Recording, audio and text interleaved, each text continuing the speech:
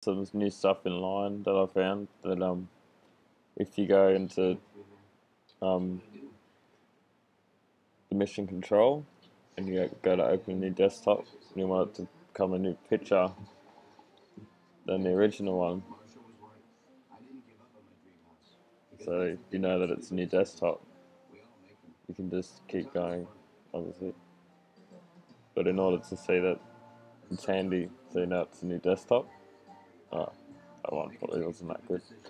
Anyway, yeah, you go into your desktops and screensavers and your system preferences, and you give it a folder full of photos, and you tell it to change random order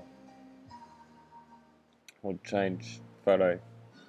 If you don't, it won't let you do the mission control to give you different desktops.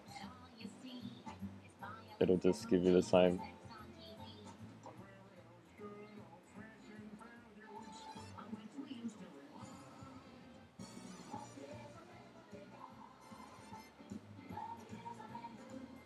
Yeah.